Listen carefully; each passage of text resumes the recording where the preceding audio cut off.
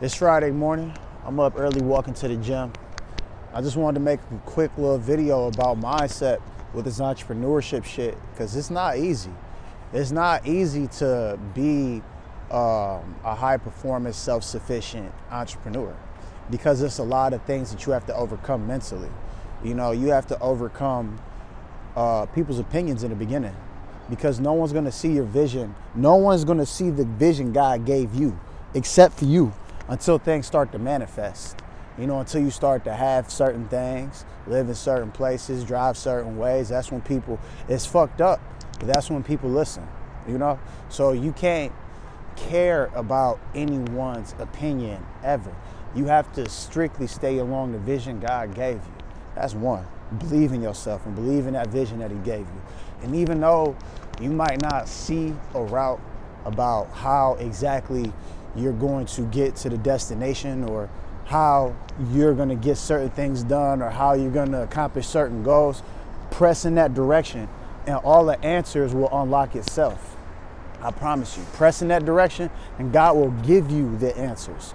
So I wanted to start there first, because I see a lot of people give up too early, and I see a lot of people never start who want to start. You know, I mean, the first part about it is just simply starting, not giving a fuck. The second part is still not giving a fuck, and keep going when people is doubting you. Keep going when people think you crazy, you know? So that's one, believe in yourself. Two, get a high value skill set that's rare. A high value skill set that's rare that people need right now. So right now, for me, what I found is people need help making money online, all kind of ways.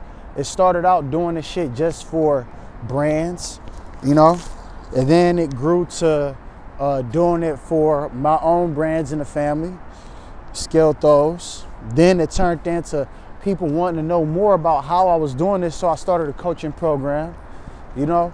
Then we end up building up a customer base of both the coaching program and the agency, and we end up innovating on our coaching programs and innovating on our offers and giving out pre-built stores, finding cash flowing stores to people and selling cash flowing stores, finding easier ways to get into it. And I didn't anticipate to do any of this shit when I first hopped in. Trust me, you know, I didn't think I'd be living down here doing what I'm doing.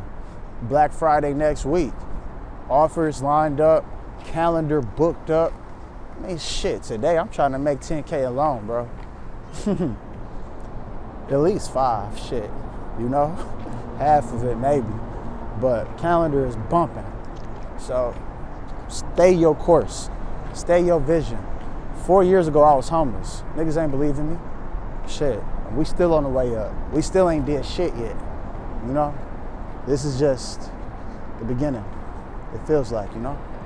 Goddamn ducks. So I'm here.